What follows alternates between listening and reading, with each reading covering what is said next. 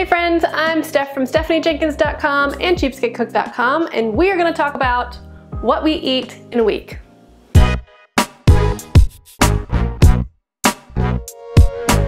I'd like to do breakfast, lunch, and dinner, but today we're going to just do dinners because I want to show you how I kind of roll over meals. I like to call them planned overs because we don't eat a lot of leftovers, like you kind of picture putting everything on the table and then you just microwave it and eat it. What I do is I'll make a few staples and then we just roll them over into different meals throughout the week. When I do it this way, I maximize my time, so I'm not spending a whole lot of time in the kitchen every week. And I'm also helping us save money and eat healthy because I can really focus on the money saving techniques that are going to help us in the long run. I know when you're tired and you've been working all day and it's the end of the day and you try to make a fresh dinner from scratch every night, that's exhausting, and we usually lean towards convenience food. But doing it this way kind of helps me minimize my time in the kitchen and helps me eat real food and save money. Keep in mind, we don't eat perfectly. There's gonna be stuff in here that you're gonna be like, oh, I would never eat that. That's fine. I'm just gonna show you what works in our life, and hopefully you can find some ideas that will help in yours. For day one, we had one of our family's favorite meals, and that is just chicken, rice, and veggies. I'm a little worried you're gonna be super bored by our meals, but I'll go ahead and try to be really honest. Chris loves plain chicken breast, my kids love plain rice, and our whole family loves salad. So while I know this doesn't work for everybody, chicken, rice, and veggies is one of our go-to meals every week. I like to make chicken in the Instant Pot. Sometimes it is a whole chicken, sometimes it's chicken thighs. This time it was chicken breast. This is definitely one of those meals where we emphasize eating lots of veggies on our plate, and then we'll use the chicken to top the rice or use it on top of our salad. And then we make the rice in the Instant Pot as well. This is one of those times when 2 Instant Pots is really handy, but I don't have 2 Instant Pots, so it works out just fine. Sometimes I'll make something on the stovetop and another thing in the Instant Pot. Sometimes if I've already made the chicken ahead of time a day or two ago, then I don't need to worry about it and I can just make the rice that day. The recipes for all of these things, the chicken, the rice, the salad, all of this stuff is on different videos here on YouTube, so I'll go ahead and link those, and the recipes are on my blog. We usually serve our salads buffet style, so I'll just put out whatever toppings we have. Sometimes they're really fancy like this, sometimes it's literally just lettuce and carrots and dressing, but everybody gets to top it however they like.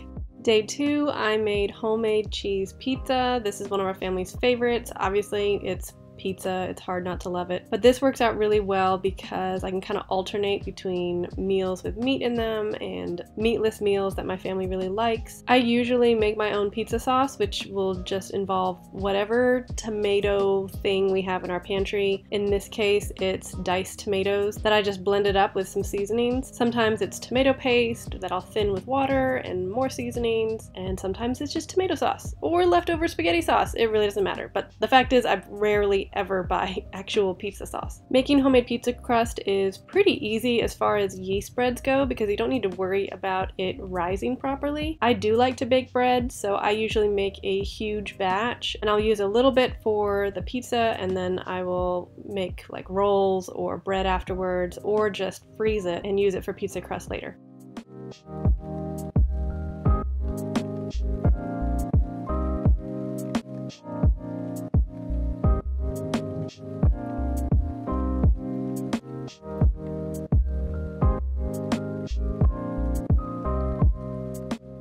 Next, we had chicken fried rice. This is a really easy stovetop meal that is veggie loaded, gluten-free, dairy-free, all of those things, and pretty budget friendly. Of course, I'm using leftover chicken from the other day. Sometimes I won't use chicken at all and it'll just be fried rice. You make fried rice with eggs, so there's protein in there, there's lots of vegetables, it's really delicious. It's not necessarily family friendly in our family because my kids don't love cooked vegetables, but I make it anyway and everybody eats it and it's delicious. You can check out the video for this one, or you can check out the recipe in the description.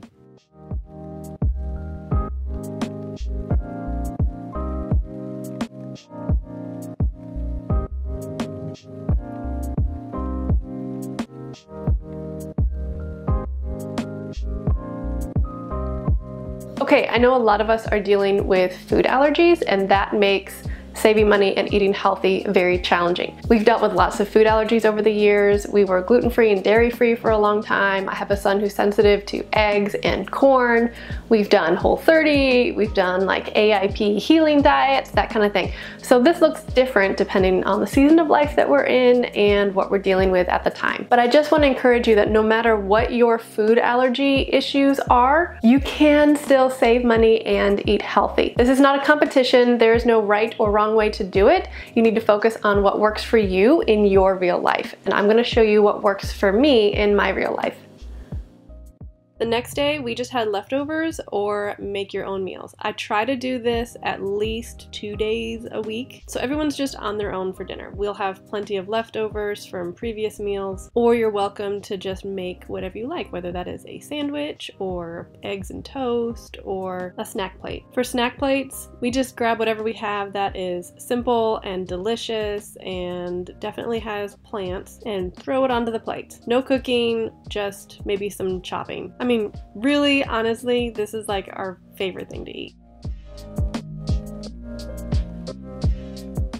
The last 2 days we had vegetable soup. I have a recipe for this which I will put in the description, but basically it's just onions, carrots, celery, lots of really delicious seasonings, tomatoes, and some greens, and some bone broth or vegetable broth, all stirred up in the Instant Pot and just cooked for a few minutes. It's really, really yummy, pretty budget friendly. If I have leftover chicken, I'll throw some of that in. I actually have another version of this on my blog where I use like ground beef or ground turkey to make a soup with a little more protein in it, but in this case I just use beans. I'll serve this with homemade bread one night, maybe crackers and cheese the next night, or some grilled cheese, but this pot of soup will actually feed us for several nights, so that kind of rounds out the rest of the week.